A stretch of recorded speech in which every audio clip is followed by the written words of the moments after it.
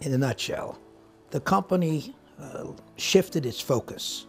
In the earlier years, it was what will excite customers, and in the later years, it was much too much emphasis on what will excite Wall Street and the financial industry. We also stopped running scared and worrying about the competition and worrying, is our position secure? How do we make it better?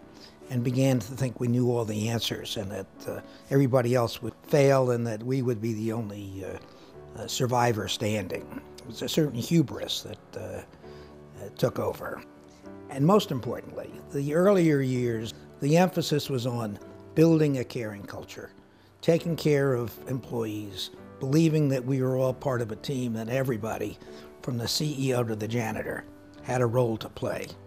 Towards the end, management began to treat employees more as objects, more as expendable, and lost their trust and confidence and shattered the caring culture that had been carefully built up over 50 years.